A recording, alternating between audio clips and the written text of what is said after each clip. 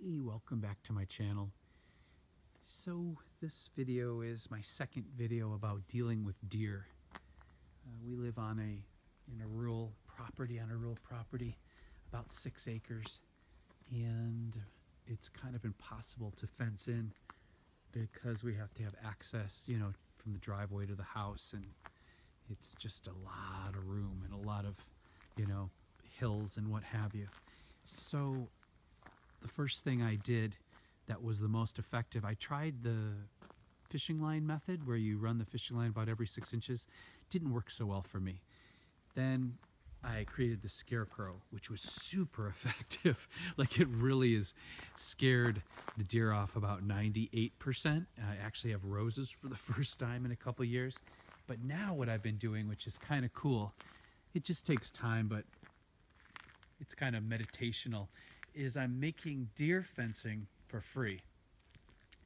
So all I'm doing is I'm pulling the large branches that have fallen off the trees in the woods, and I kind of just pile them and weave them into each other all along and through the pre-existing tree line. And of course you have to make it strong enough and tall enough, but it looks kind of cool and natural. It's completely free, and it is actually staving off the deer.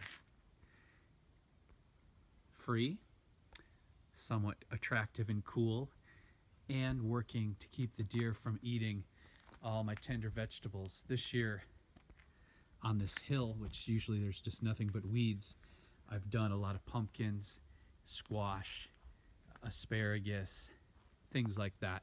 I'm hoping they're going to vine down the hill. We also have a lime tree and a strawberry guava and some pomegranates out here. The deer were really last year just ate the pumpkins to nothing, and then the guava also, they really dug the guava. So it's been a problem, but it's not a problem so far this year, fingers crossed. And of course you have to go through and reinforce the sticks from time to time because it's a natural material and they tend to, slump and what have you. But you're also, you need to pick up those sticks to keep the woods clear for fire reasons anyway, so why not use them to create a cool natural barrier and save your vegetables in the process. Thanks for watching. If you like my money saving simple ideas, please subscribe. It helps. Take care and take care of each other.